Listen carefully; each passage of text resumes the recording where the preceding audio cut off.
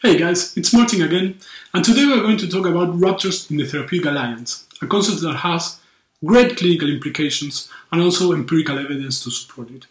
As we always tell you, if you like this video, it would be great if you can share with your friends and colleagues, if you can like it in YouTube, and also, of course, if you can subscribe to our channel.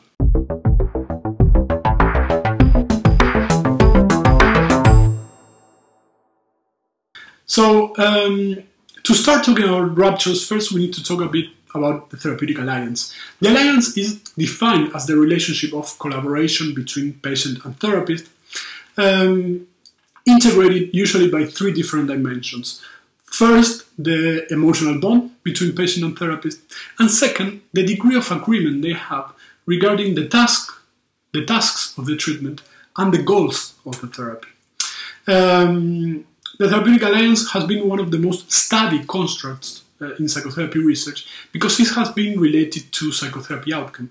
For example, in a study we have conducted a couple of years ago, we found that both the general level of alliance during the whole treatment and also increases of the strength of the alliance during therapy were related to better outcome in different cognitive therapies for depression.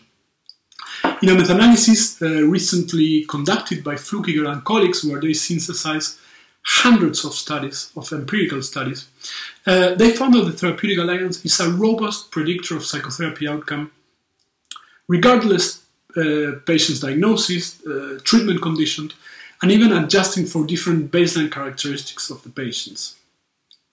So this is the main evidence regarding therapeutic alliance as a fundamental predictor of outcome. However, here the question that arises is, what happens when the alliance is weak? What happens when there are problems in the therapeutic alliance, and how we deal with those problems? Here is where Safran and colleagues created the construct of ruptures and resolutions in the alliance. The ruptures are considered moments where the process of collaboration between patient and therapist is interrupted, and where the therapist needs to do something in order to solve those situations, in order to continue with the treatment. Usually the ruptures in the alliance are of two different types. First, there are ruptures where the patient it's avoiding the interaction with the therapist, it's like withdrawing the collaboration. And it's, for example, when the patient, when we are talking about a specific topic and the patient shifts suddenly the topic to something else, or start telling a story about someone that doesn't have nothing to do with what we are discussing, or for example, when we ask a very specific question to the patient and he just answers something else. And the other kind of ruptures that are the ones where the patient confront directly and explicitly the therapist, for example, criticizing the therapist, the therapy, disagreeing on something the therapist said, showing concern about the outcome of the treatment, etc. There is a manual published by Eubanks and colleagues that I would recommend you to check, where all these types of ruptures are described, that it's aiming especially for research, but I also think it could be a really great clinical resource. Considering the video that we have done before regarding the context-response psychotherapy integration, we can say that the ruptures in the alliance are markers for clinical adaptation. This means therapists should identify those ruptures, and once they identify those ruptures, it would be important that they can do something in terms of interventions in order to address these ruptures. The ruptures in the alliance, as I told you, could be an obstacle for the treatment, something that would produce, for example, the patient leaving treatment, dropping out, or having even harming effects. But also something that is very interesting and fundamental from ruptures in the alliance is that they are also a great clinical opportunity to produce changes at the interpersonal level in the patient. The ruptures in the alliance represent ways of coping with stressful or painful situations for the patient. And having the opportunity to identify those ruptures and intervene on them could help us to produce corrective experiences in the patient and produce changes in their condition. So the resolution of the alliance, we can say that they can also be classified in two types. One of them would be just aiming to put the patient back on track. This means to make him go back to what we were discussing. For example, if the patient shifts the topic, bring the patient back to the topic we are discussing. Or if, for example, the patient misunderstood something that we were saying, maybe we can just explain the intervention or what we meant by what we said.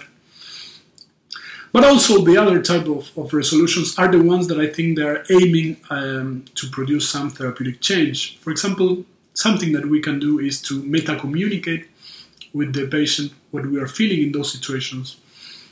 So he can empathize with what other people could feel in the moment of those interpersonal behaviors.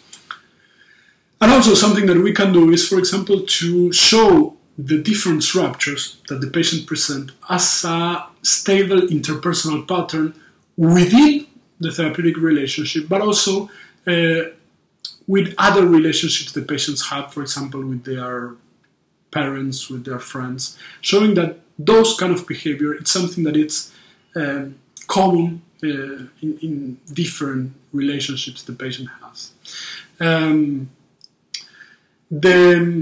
The possibility of intervening and resolving these ruptures also has empirical evidence to support in terms of their relationship with outcome.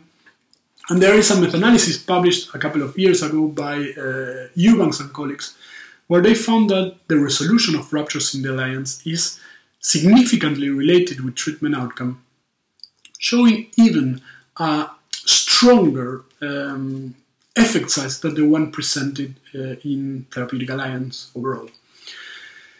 So in synthesis, with this shows that the ruptures in the alliance is something that the therapist should pay attention to, that should try to identify, and in case these ruptures appear, the therapist should need to address them first in order not to have an obstacle for their treatment and to being able to continue with the therapy, but second, and most important, I would say, in order to have a great opportunity to work with the patient regarding their stable difficulties in the relationships, and also having this possibility of producing changes that would improve patients' condition overall. This is all for today. As I told you at the beginning, if you like the video, it would be great if you can send it to your colleagues, your friends. If you can also like it here and, of course, subscribe to our channel. And something that I would like particularly is if you can share your experience. In the comments of the video, if you can tell us, did you have these ruptures? Did you experience them? How did you feel in those situations that are usually hard for the therapist? What did you do in those situations? How do you address it? So it would be great if you can know your experience, and also if we can all share between us what we have done and we have experienced in those situations. So thank you very much, and see you in the next video.